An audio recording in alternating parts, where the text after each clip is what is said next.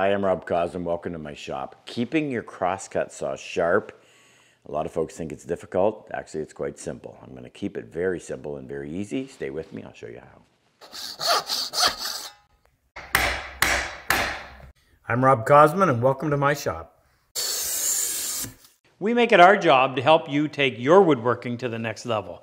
If you're new to our channel, be sure to subscribe, turn on that notification bell, and don't forget to turn on the notification on your mobile device so you'll know every time we release a new video. Good? All right, back to the bench. I'm going to sharpen my crosscut saw. This is designed to cut across the grain. So unlike a rip saw, which is designed to go parallel to the grain, this is cut a little bit differently, or cuts a little bit differently, and the teeth are shaped a little bit differently. I'm not going to go in and talk to you about setting the teeth or topping them or anything like that. We're just going to go in, going to keep it very simple, and we're just going to sharpen it up so that it cuts really nicely. We'll save all that work for another video. And before you start, you want to make sure that you have a saw that you can actually sharpen the teeth. Here's what I mean. A lot of the hand saws that you buy today with the plastic handles that you buy at the big box stores have hardened teeth. They're designed literally to be tossed when they're dull. You're not going to be able to even scratch those teeth with a regular file. There's lots of old saws out there. There's a few premium companies still making nice saws, but it's difficult to get them. They're just, they seem to be back ordered forever. So as long as you have a saw that's in relatively good shape, meaning if you look down the tooth line, it's not bumping and weaving and going all over the place. What I'm going to show you in this video is applicable, and it'll just show you how to keep that in good shape until it comes time that you have to do some serious surgery on it. I'm going to go ahead and start by taking the handle off of this, just going to make it a little bit easier to fit in my vise. So the first big question that most everyone has or asks is, when do I sharpen? When do I know I need to sharpen? And there's a couple of ways to determine that. The first one I would think is obvious, and that is you're sawing and the saw is just not performing. It seems like it's just wearing away at the wood instead of cutting it. It may start to wander or drift to one side or the other, but it doesn't have that nice crisp feel. Now, if you've never used a really sharp saw, that's kind of a difficult thing to imagine, a crisp feel. But you can tell when it really bites and when it just has a tendency to ride over the wood. Another way you can tell is just run your fingers on the teeth carefully, and if it's sharp, it's really prickly. If it's not sharp, you can almost imagine running your hand down there and not cutting it. It just does not bite. And the third way, if you have some magnifiers, if you can see the points, it's not sharp. And when it is nice and sharp, and the two sides of each tooth come to that apex, you shouldn't be able to see it because there's no space there for the light to reflect on. But as I look on this, I can see the points, so I know it's time to be sharpened. Okay, let's explain first what we're doing in case you don't know. So this is what we would call a rip saw. This is the tooth configuration. This is the tooth configuration on a crosscut. So we did a video recently on sharpening a rip saw, and we'll leave a link to that. Characteristics of a rip saw are the tooth that does the cutting. So I would be pushing the saw in this direction. This tooth is typically about 90 degrees, or 0 degrees, I should say, from the saw itself. So it's not back, it's not forward. And across the face of the tooth, if you were to put a square on there, that would be square. There's no fleam or there's no angle on this face. The crosscut tooth, however, and it goes in this direction, or the saw goes like this across the wood. This leans back about 15 degrees. There is a bevel on this side of the tooth, and there's a bevel on that side of the tooth. And those two bevels come together to create a sharp point. And what happens when you're sawing through the wood is this sharp point leaves a scored line, and this sharp point leaves a scored line. And as it does that, the material in the between just crumbles away as sawdust. And the sharper these teeth are, the nicer that scoring is, and the smoother the cut is going to be. Now, that's the definition of the crosscut and a rip saw.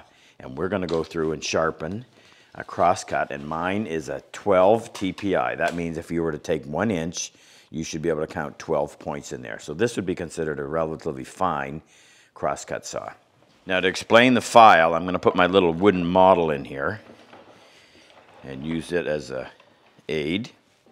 And this is going to be my file, this piece of wood. So it's a triangular file that you're using. when you put it in there, what you want to look for, or what you need to know to determine that you're using the right size file, is the depth of the tooth should not exceed the halfway point of the face of the file. So if I put a mark right here and say, okay, that's the top, and I flip it over like this and put it in, and you see that it doesn't quite come to the same. So that means when I stroke or file this tooth, the surface that's being used is from here to here. And when I flip it over and I do the other side, I'm not using any of that same area twice. So I'm going to get lots of life out of this file. If instead this point were to cross over the halfway mark, and then I filed the other way and it crossed over the halfway mark, this strip down through the middle of my file would get used more than the rest of it, and eventually you're not getting a nice even cut. So you want to make sure that your file, the width of the face of your file, is more than twice the depth of the tooth. And in this case, since we're using a 12 TPI, or we're sharpening a 12 TPI saw, this, if you're looking for it, is a 7 3/4 needle file, and that is good for down to, or pardon me, as coarse as a 12 TPI up to a 15 TPI.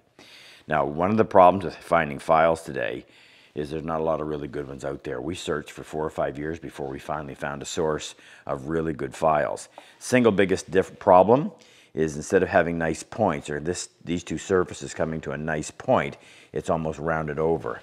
And what that results in, what you want is a final shape that looks like this instead of something that looks like that.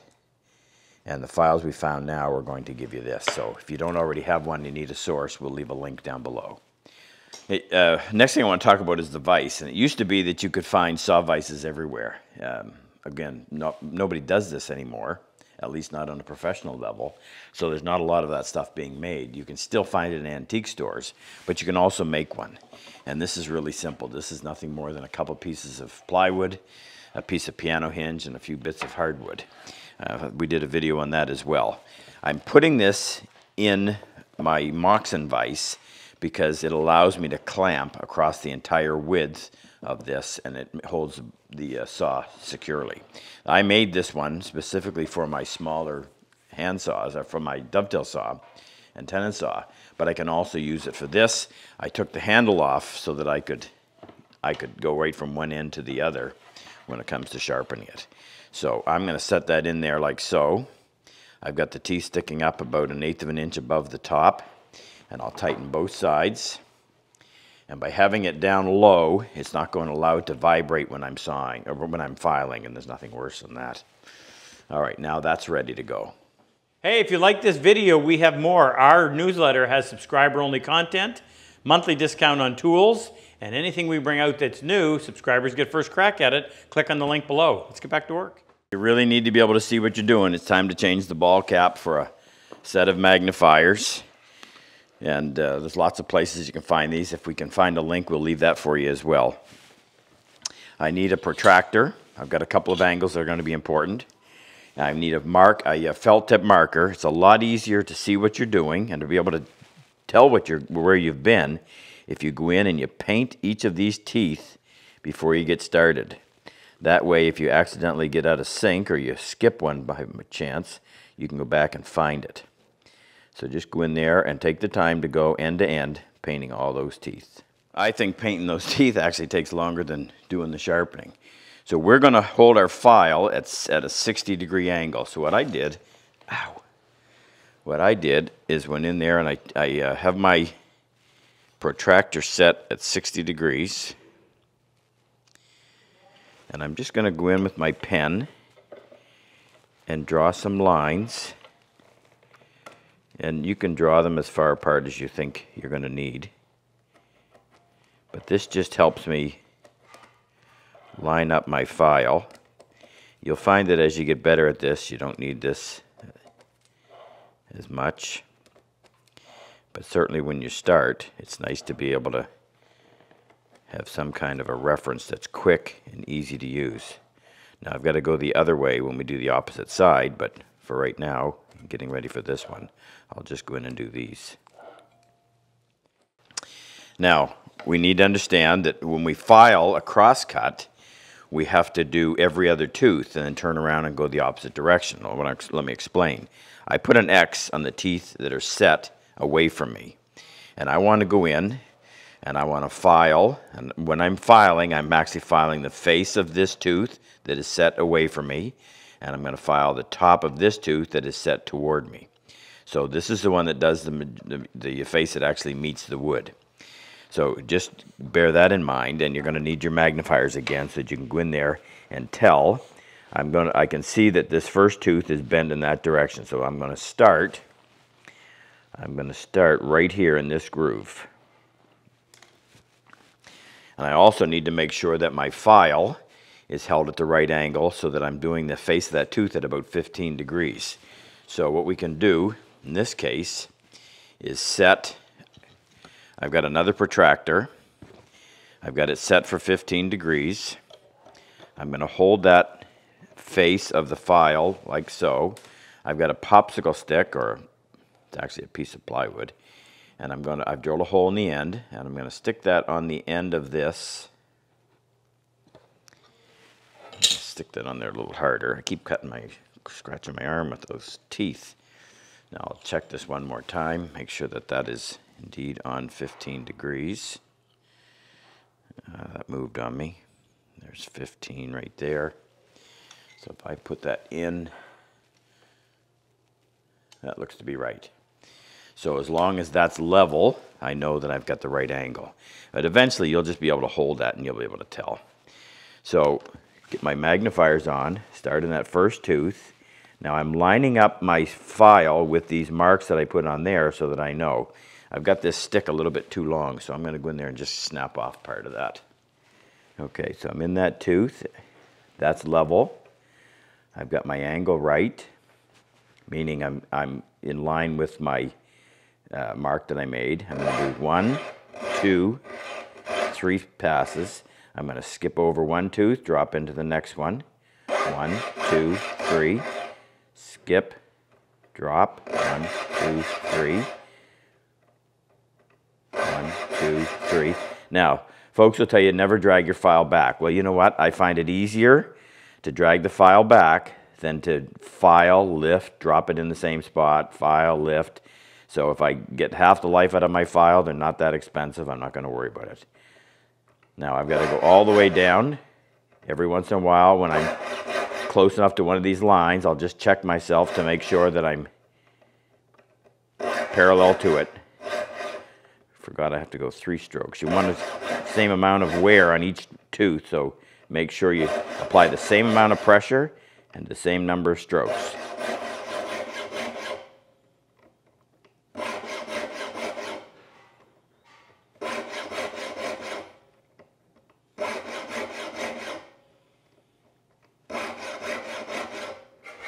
Okay, so when I've come to the end and I've got to shift it, the fact that I've gone in there and painted those makes it a lot easier for me to find where I stopped and where I need to start. So I'm just going to slide this down so I have the rest of the saw in the file.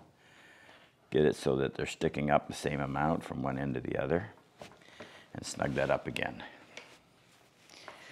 I've got my guide on here so I know where my angle is. There's the last tooth. Find the one that's facing away from me, which is right there. Get my angle right, ready to go.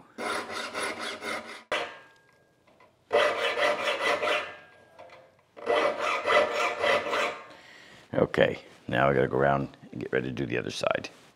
Now I planed off those marks so it would be a little less confusing. Put that back in, make sure it's projecting the same amount. Keep it low so it doesn't vibrate. Turn this around to 60 degrees in the other direction. And just go back in and redo my guide marks. Okay, now we want 15 degrees. 15 degrees on this side.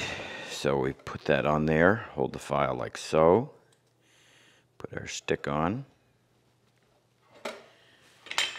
push that on, Double check that. That's good.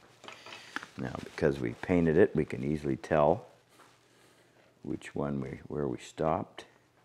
Line that up. And I'm going to pull this way just so I'm working against the face of that cutting tooth.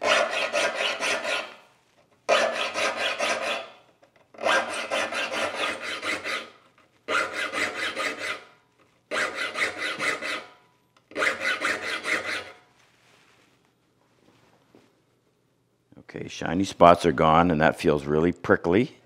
So let's take that out, put the handle back on. And the ultimate test is to see how well it cuts. All right, we're sawing through a piece of maple. And if everything is good, it'll track, meaning it'll stay right on line. And it'll be a nice, smooth cut.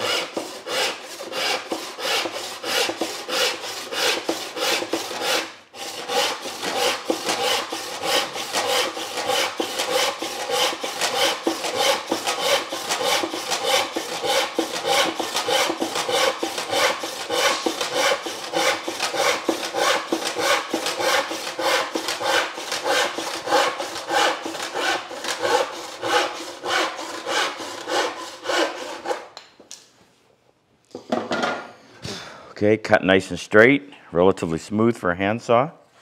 And there you go, back in business. If you enjoy my method of work and like my style of teaching, click on any one of these videos to help take your woodworking to the next level. I've always said, better tools make the job so much easier.